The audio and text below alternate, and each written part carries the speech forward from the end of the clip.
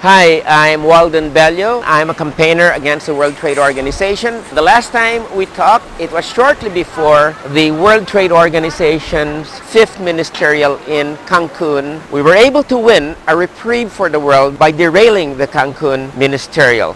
Another ministerial is going to be taking place right in this city in December of 2005. And now I'm here to tell you why this ministerial in Hong Kong is really bad for you. It's not really good.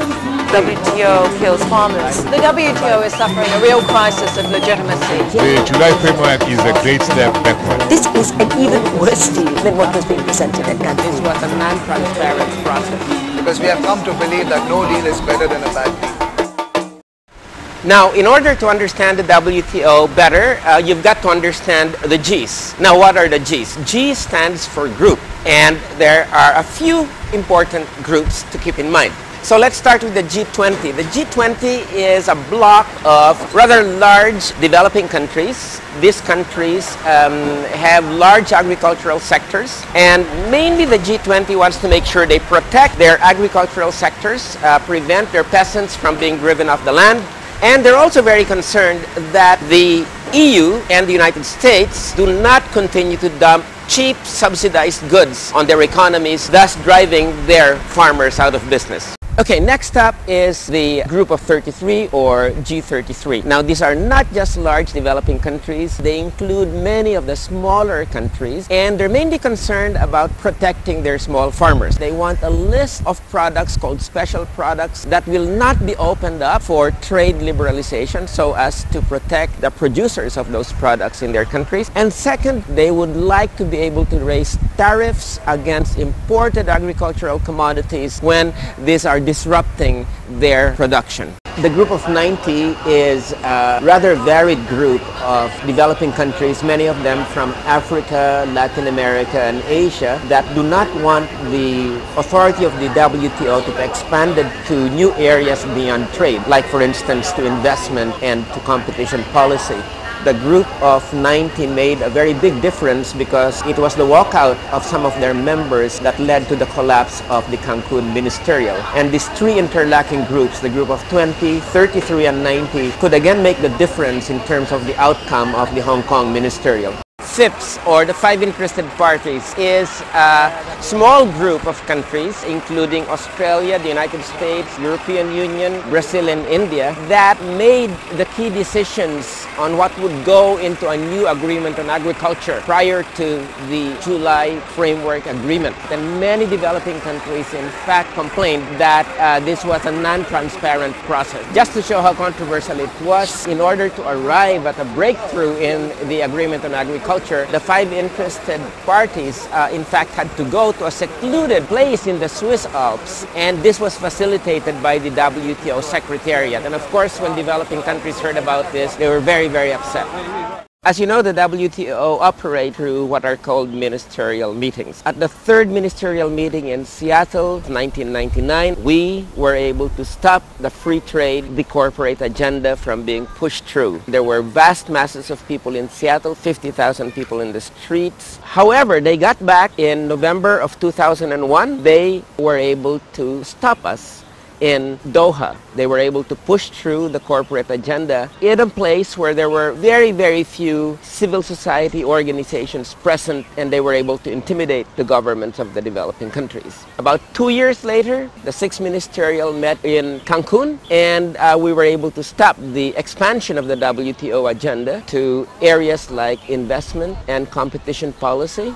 Well, it was a victory in Cancun because basically the ministerial failed to come to an agreement. This was, of course, directly due to the fact that developing countries were resisting, had formed groups to resist the interests of the United States and the EU. But I don't think it would have been possible if it weren't for the mobilizations both inside and outside of the convention center in Cancun. And of course, the self-immolation of Lee Kyung-hae sparked the demonstrations. Of course, there could be moral judgment as to the death itself, but I think it's important that we keep in mind that his last words were that WTO kills farmers. And I think it really helped to bring out the plight of farmers, not just in Korea, but all around the world. And not just farmers, but even workers and other people. So why is the Hong Kong ministerial of the WTO so important? Well, look at it this way. We've stopped them twice. This was in Seattle and in Cancun. They were able to get back on their feet in Doha. Here in Hong Kong, we're out to try to derail the WTO for the third time, and hopefully this will permanently cripple that organization as a mechanism of trade liberalization and the expansion of the corporate agenda. Well, what exactly is the July Framework? July Framework is a neoliberalistic globalization policy, and so July Framework is a start to deregulate everything. Because the EU and the United States did not like the results of Cancun, in which there was no agreement for more trade liberalization, they cheated their way through the General Council meeting in July by convening simply 40 of more than 100 country negotiators and moving forward the demands of the rich countries on the South. And this is the July Framework. It contains all the points in agriculture, in industrial tariffs, in services and other areas that were rejected in Cancun. And then, not even a year later, the same points and substances of the text pass as the framework for negotiations. The developing countries were really upset because a ministerial agenda was passed by a General Council meeting, and this amounted to an institutional coup. And it happened during a summer where most government ministers and civil society organizations were not aware and did not make it to Geneva. But what we saw with the July Framework is a new arena of decision making that is closed off from public scrutiny, where no civil society was allowed to observe the proceedings or even have access to their country delegates. What the July Framework have done is that they revived that process that drive so many people into the misery the last 10 years. So it is important for civil society around the world to put more attention into Geneva. Local civil society, trade unions, farmers groups, people in Switzerland or around in that region really to concentrate and to follow closely what happened in Geneva. To make sure that everybody has access to what's happening inside. We have access to our delegates, we have access to our trade ministers, we have access to all the negotiations, and that these negotiations indeed are conducted under public scrutiny. We must fight for that, whether that takes protests on the streets, whether that takes blockading, whether that takes forcing our way into the WTO. I mean, there's a number of things that need to be done. This is an even worse deal than what was being presented at Cancun. The July Framework should be denounced. The July Framework is a great step backward.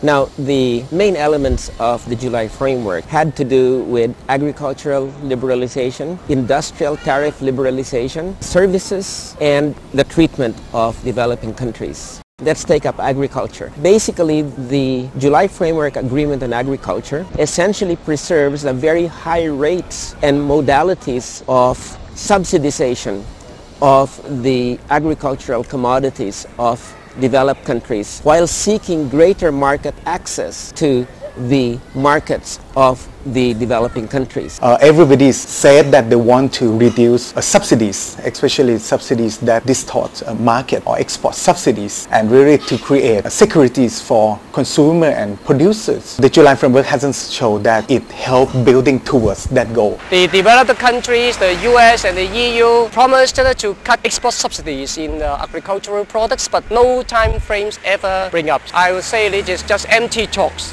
The big countries still can expand their subsidies. It seems like they will never stop subsidy and no commitment really on the issues of export subsidy. The subsidies will be enlarged under the blue box and will continue under the green box, which are certain provisions in the Agreement on Agriculture that allowed both the EU and the US to continue supporting primarily rich farmers. In fact, the kind of subsidies being talked of being removed are marginal and are going to be very long time in the future. And while the reduction of tariffs are going to be immediate. So we really face an immediate dislocation that will take place. What this would mean, of course, is that you would have a continuing of the dumping of the highly subsidized products of the EU and the United States on developing country economies, which means that our agriculture is going to become even worse.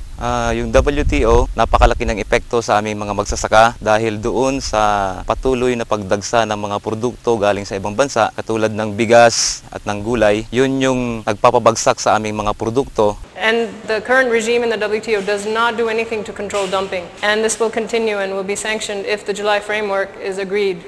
60 to 70% of the economic activities of the people are concentrated in agriculture. It's not really a question of trade, it's really a question of livelihood and survival. Kaya makikita natin talaga, dinurog nito hindi lamang ang agrikultura kundi manufacturing. Yon ang napakatinding pinsalang idinulot ng WTO regime. With the issue of microorganism patenting, the patenting of biotechnological processes would threaten agriculture in a very big way. So we have the real threat of our agriculture passing into the hands of seed monopolies of the developed countries. The peasants in Indonesia are feeling that 10 years of WTO is just enough. That's why we mobilize the peasants all around the world against WTO. There is only one thing, WTO out of agriculture. And the July framework affected all of the peasants there in the fields. And we will say no to WTO. Stop another round for WTO. WTO is out for agriculture, out from services and out from everything. So again, the developmental concerns which is leading to large-scale deindustrialization of the developing countries does not seem to be the main focus of the agenda. Under the so-called NAMA, or Non-Agricultural Market Access, the July Framework modalities essentially are demanding a bringing down of the tariffs for manufactured and industrial goods of all countries, but the impact will be mainly felt by developing countries, which have kept up high tariffs in order to be able to protect their industries. Now, what NAMA is going to mean is the deindustrialization of the developing countries, which is why it's got them really worried. Services, what we see here is really a very great threat. Many of these areas of services we are familiar with. Health services, legal services, environmental services, education. What's going to happen under the July framework is that developing countries now have to make promises or offers of what services they open up to the service providers from the developed countries. For the Hong Kong people, the biggest concern is about the negotiation on services in trade, because the very little benefits we still have, like education, health services, water services, etc. There is a tendency for our government to spend less on them and ask people to pay and then hand over them to the private sectors. So we have to fight against the WTO agreement because we don't want the government have any excuse to exploit the people. Essentially, this is something very radical because this is being done under the principle of national treatment, which means that you will have to extend to foreign service providers the same rights, the same treatment as you give to your local service providers, so that the basic concept of locals having preferential rights to exploit their economies is destroyed by this principle, which is advanced by the July Framework. Kasi ang layunin ngayon ng mauunlad na bansa ay further liberalization pa ang gusto nila. And what it does in the July Framework is to put a time frame to really push or speed up liberalization of services. As migrants advocates based in Hong Kong, working with other groups in Asia, our biggest concern about WTO is it represents a lot of the poverty creating, poverty and enhancing programs that has caused labor migration in the first place. So in Asia, there are about 31 million laboring migrants, and a lot of these people moved out of their countries to work overseas because there are no work at their home countries. The agriculture and the rural sector has collapsed. Global manufacturing has taken over the domestic economy, and all of these problems are represented by what WTO is trying to do. What the big powers are trying to do is to introduce new areas of privatization, new areas of taking control over resources for big capital to make profits. I mean, if world's resources are to be utilized for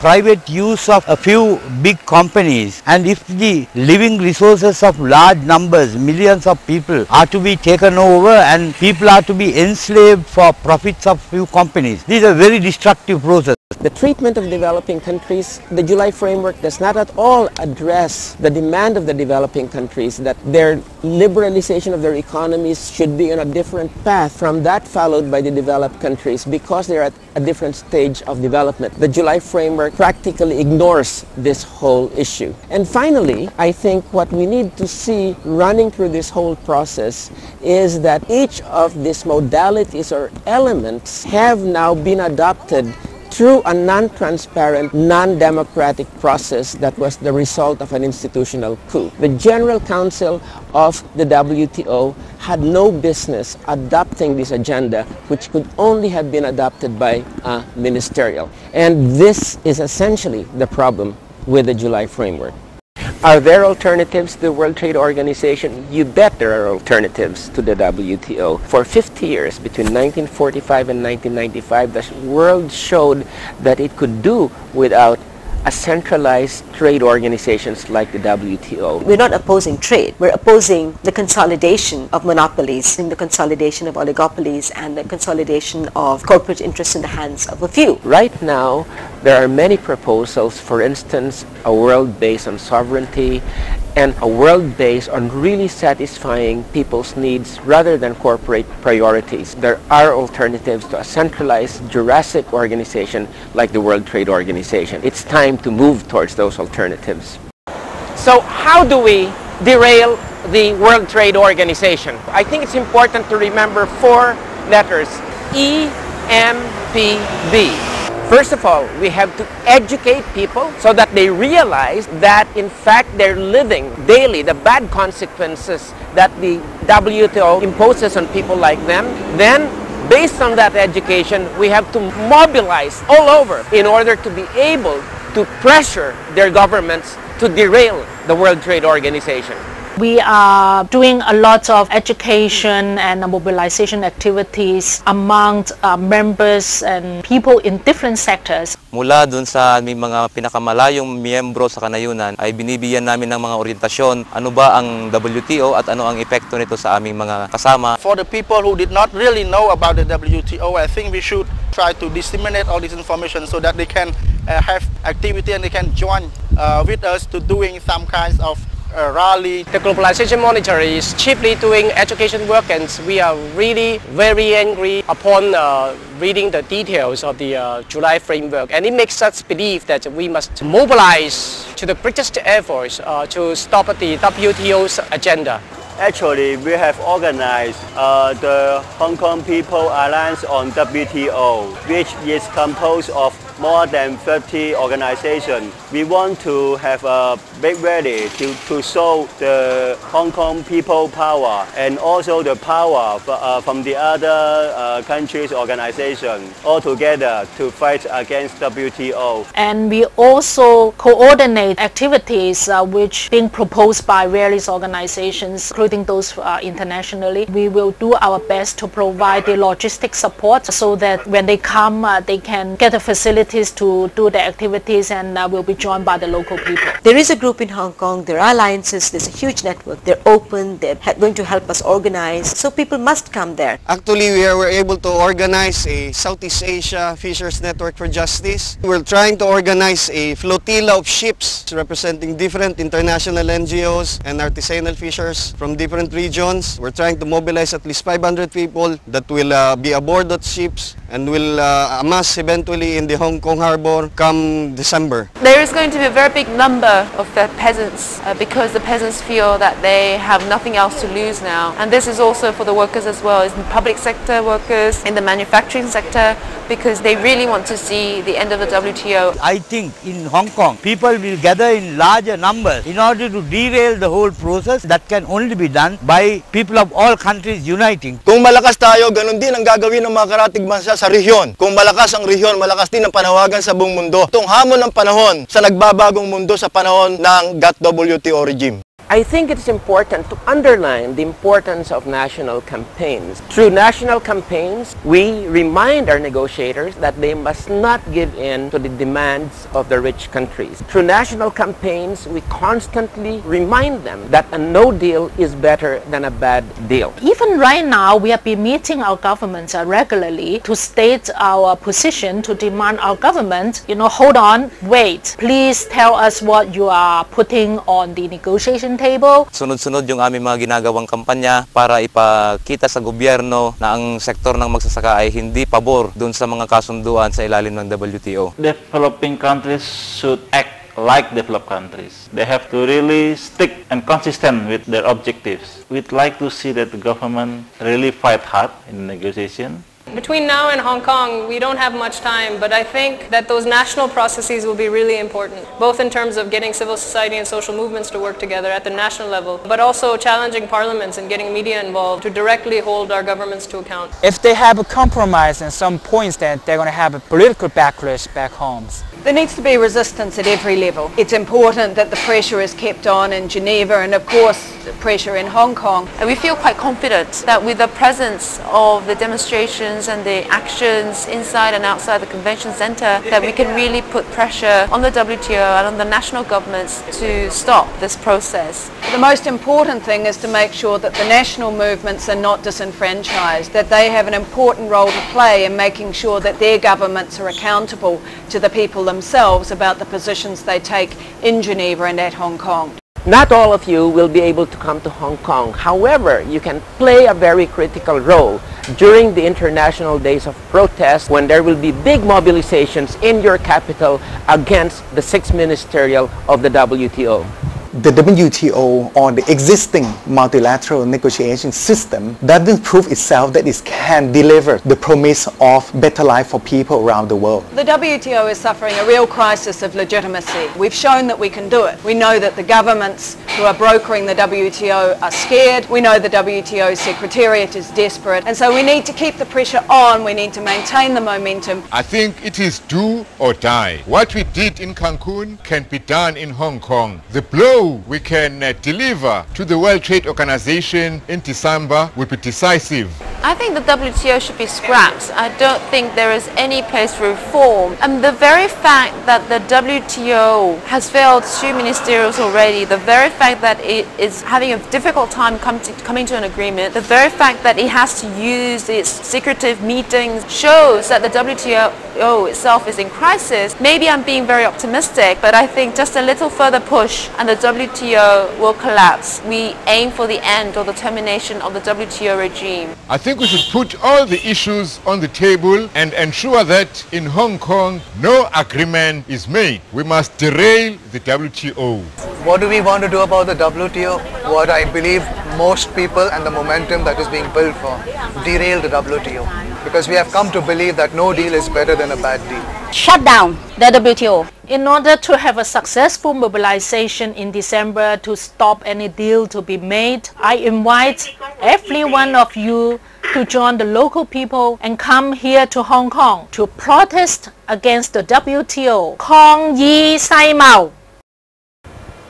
I'm now outside the Hong Kong Convention Center. This is where the WTO Ministerial will take place, and this is going to be the site of the Battle of Hong Kong. What happens here in December 2005 will determine what kind of future we will have. Will it be a future dominated by corporations, or will it be another future in which the needs of the people of the world will take priority? It is up to you. You will have to help us decide. Come and join us in derailing the Sixth Ministerial of the World Trade Organization in December 2005 here in Hong Kong. See you here.